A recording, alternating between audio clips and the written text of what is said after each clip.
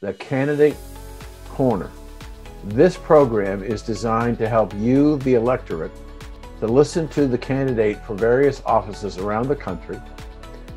We ask them questions, they respond, and then you judge as to whether or not this particular person, man or woman, regardless of their party affiliation, is somebody that you want to vote for. Joining us today is a gentleman who is a candidate for the 35th District in California. You go. Mike Cargile. I just got stuck there. Welcome to the corner. Thank you for having me. So question number one. Now, ladies and gentlemen, just in case you didn't remember the rules, Mike has 5 questions plus a bonus question, and he has 2 minutes to answer each question. If he goes over, it's my job to play bad guy and tell him he's got to stop. So here we go. Question number 1. Mike, in your district, the 35th in California, what is the most important issue, do you think, of your constituents? Go. Jobs. Jobs, jobs, jobs. Right now, people have had our economy shut down. They're using mandates, vaccine mandates, mask mandates to keep people out of their jobs. They were dependent on the government subsidies, but it's jobs, jobs, jobs. We had an egregious bill, AB 5, that was put into place by the unions to shatter the independent workers. I mean, I think they call them gig workers, the guys who are trying to do it their way.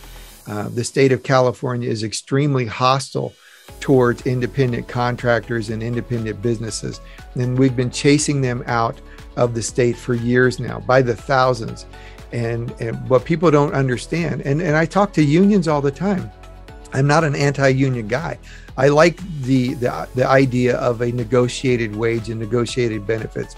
But the public sector unions particularly have to understand that if you don't have the tax base that comes in from independent businesses, you can't fund these infrastructure projects. You can't fund your teachers. You can't fund your police. So it's all about independent businesses and relieving the tax burden and the regulatory burden on the businesses here to try and get them to stay in California first, and maybe we can even get some of them back. So that's the main focus right now. Outside of that, it's safety. Daryl, you got it. All right. And when I look at California, I think of education. Now, we know currently we got critical race theory and all these other abnormal ideologies and isms going through the state. How would you take the educational system in your district to make it better for all, not just to appease all? Well, that comes with empowering the parent, and that's school choice.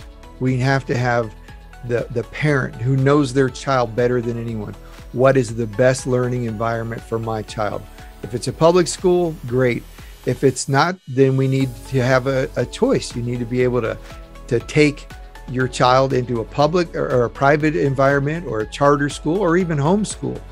There are a number of different programs that are hopefully will be on the ballot coming up in the midterms. But I want to empower the parent to parent their child and make decisions on their own child's behalf, and not the state and not the federal government. That's not their job. They don't need to teach our kids. Our kids need to be taught by their parents, and not just academics, but the values and the traditions of our country need to be imparted by their family. I run as the family man because that's who I am. I want to give the families the opportunity to raise the next greatest generation, and not a bunch of union teachers. I love that answer. Dan? Yes, sir. Question number 3. If you're elected, what should your constituents expect from you? Well, first and foremost, access. The chief complaint I get about my opponent is they're never getting their phone calls returned, and they're never having emails returned. A long time ago, I learned this from the president of Paramount, that her staff had a standing order that all phone calls will be returned within 24 hours. I can at least do that for every constituent. And they have to see, here's the thing. People don't understand, and I didn't either. When you're electing a representative, it's not that you want me to represent your values. I have my own values, and you have to decide if my values are your values. I am pro-God, pro-family, pro-life, pro-jobs, and pro-police. Now, if those are your values, then vote for me, because those are the values I will take to Washington, D.C.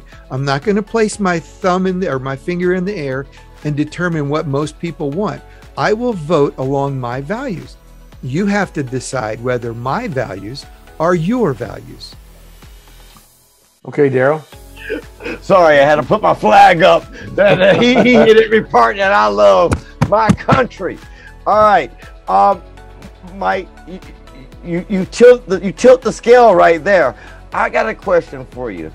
You know, people have a lot of statements about, you know, you got all that, the marijuana growers in California, they're making all that money and they can't put it nowhere, and because the federal government hasn't officially legalized it. Would you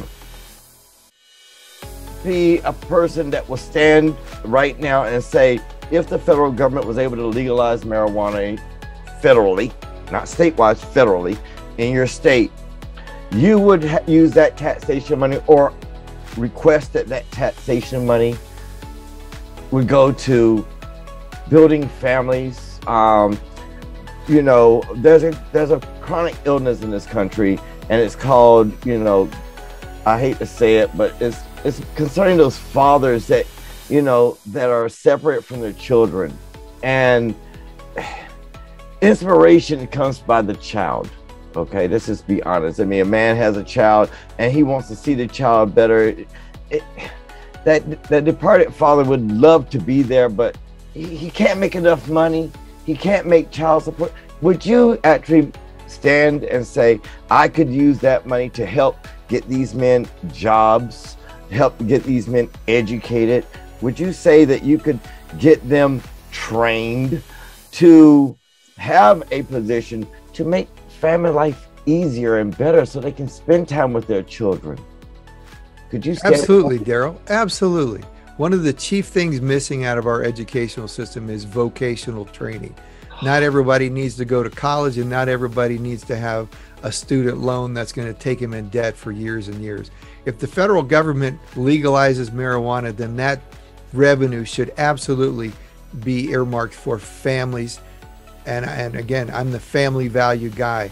Now, when I started this race, the whole idea of marijuana and cannabis and all this stuff, I was told stay away from it. It's sort of a third rail.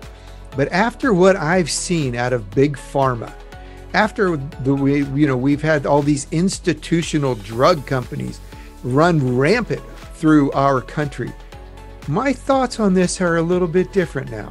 I think we should try alternatives to big pharma.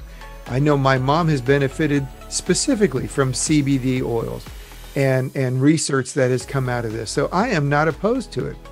What I am is a single group of pharmaceutical companies controlling everything that we put in, every vaccine, everything, and not trying alternatives that are a little better for your health and maybe a little more effective in keeping you healthy. Mike, you're the family guy. I love you. All right, go ahead, Dan. Let me follow up and ask a two-part question, so it'll be five and six. Part one: what do you think you owe your constituents if you get elected and go to Washington?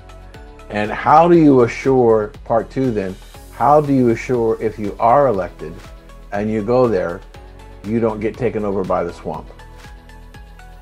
Well, first, what do I owe them?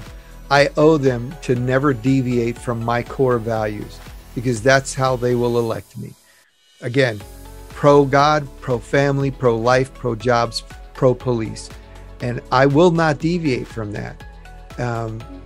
The second part, how do I not get consumed by the swamp? Well, let me tell you guys who I really am. I'm the most conservative guy running for California, the congressional seat here, maybe in the whole nation right now. The last cycle, I was actually unendorsed by the California Republican Party for being too conservative. I'm the only candidate that had that occur, because I came out stridently for the nuclear family, for the biblical definition of marriage, and my stance against the LGBTQ indoctrination of our children. And when I did that, it was too much for the California Republican Party, and by extension, Kevin McCarthy. So I am the most conservative guy you will have on, and I will not deviate, and you can count on that. Now going to the swamp? The swamp will run from me. That's why they're trying so hard to keep me out. I've been attacked personally multiple times by George Soros and Media Matters and Axios. Last cycle, it was the three of us that were being attacked. Me, Marjorie Taylor Greene, and Lauren Boebert. Those two won their race. They gave California up. And when I say they, you know who I'm talking about. Both parties. I believe I won my race. I believe I won my race handily because of the makeup of my district. I have a very conservative district, and there's no way that people who love to go see drag races and NASCAR, I have 4 churches that have 10,000 plus members in my district. And you're telling me these people voted for a Guatemalan communist? I don't think so. Okay, unfortunately, time is up. Mike, how can people follow your campaign? Just go to MikeCargile.com. MikeCargile. Smile, it's Cargile. MikeCargile.com will take you to my congressional site, and you can read about a whole host of things, opinions I have on a number of different issues. The most important issue right now, though, in our country is election integrity. And at some point, I'd love to dive into the lawsuit we have. We're actually headed to the Ninth Circuit Court of Appeals right now, and they're terrified because we're entering in a win-win situation. And this is the most important legal action taking place in the country right now. And we will save the United States, and by extension, the world. Because if the United States goes dark, so does the globe. Thank you, Mike. We'll have you on before the election, and good luck to you. Thank you. You've been listening to Candidates in the Corner, where you can hear what people think about and how it affects you and your decision to vote for them. Thank you, and goodbye.